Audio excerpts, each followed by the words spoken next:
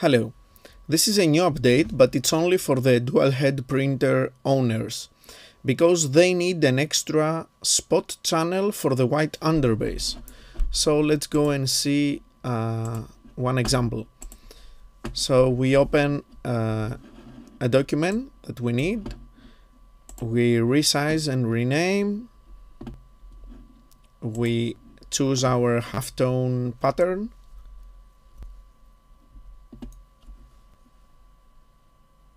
okay, and after that we need to click the new button that says dual head white channel. So by taking off first the background, and by clicking this, you have your extra channel. So it's here, it's in the channels tab, there is a new white.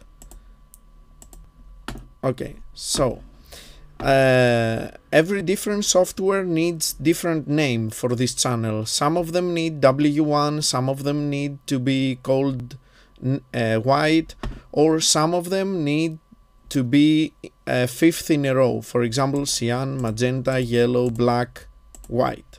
Okay, 4 colors, 1 white. You can change the name from here if you need something else. But this is time consuming to do it every time. So I saved it as white now, but if you don't want this, I will show you how to change it and saves you the right name every time. So let's delete it for now. Okay, and we go here, button mode, and you will see our folder with the action.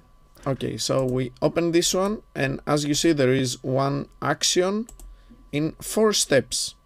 Okay, the first step is to select the RasterMe file, the layer. Okay, now it's selected. The second one is to convert it into CMYK color mode. So here you see we already done that. The third one, if you double click it, it's to select the transparency. Don't invert, you don't need it. So okay, and now here it's creating the extra channel with the name white, and it's 100% every color.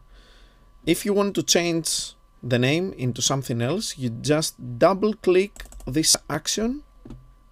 Okay, and now you see our record button is activated here. So you change anything you need to change in here, or make this 100% white, and this one, let's call it now W1.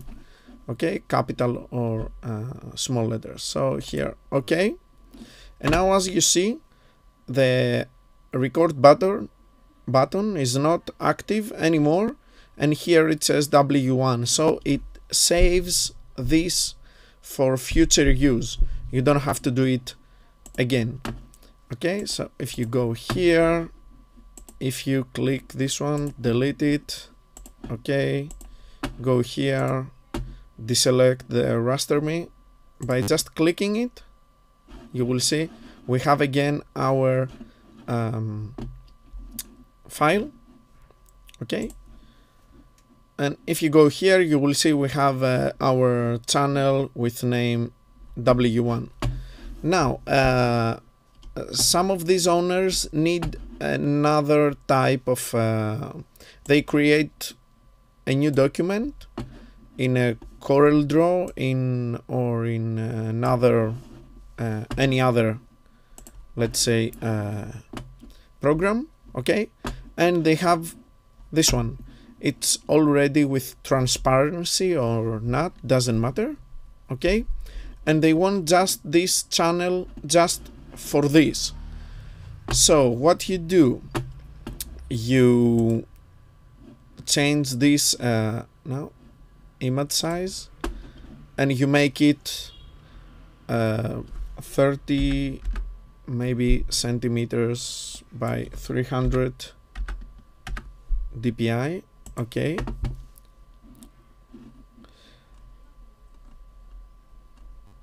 And you just click this button. You say okay because it cannot find the RasterMe name here, but if you click continued, you will see that we have it.